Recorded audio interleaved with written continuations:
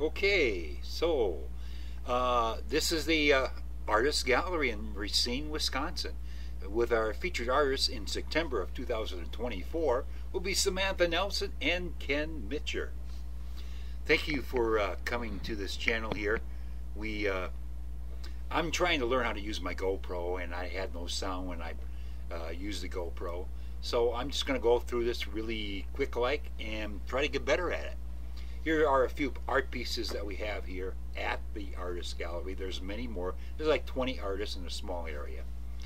And we are featuring Samantha Nelson. This is me just hamming it up.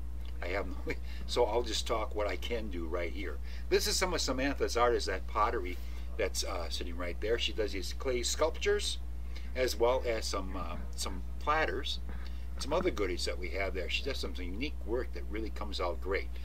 These aren't necessarily the pieces that we have going on in September, but it's necessarily just showing you our work and just advertising of what we're all doing here for this year.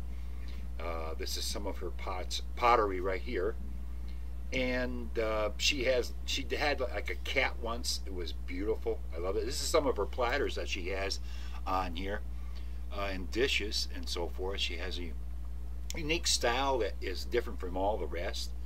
Eventually there are some cups and so forth. We'll eventually show you some more and better stuff as we go along, get closer to that time of the year in September. It being right now is April 5th or 7th right now, that we're showing you stuff of what we have in the gallery right now of April.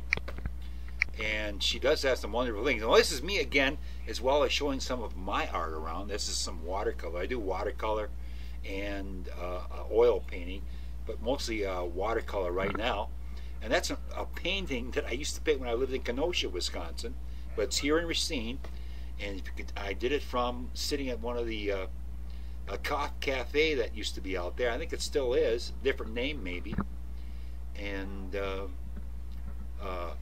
over in Kenosha, and there's another one at that harbor in Kenosha that we have going on. But I do have some art locally of Racine as well, in both gouache and in watercolor. And I want to do some other interesting other things in oil painting too as well. As well as I want to get some smaller stuff that enable people to have availability for the show in September. This is something I did, two choruses of Hallelujah, each one chorus and second chorus. And there's something about dancing that I like.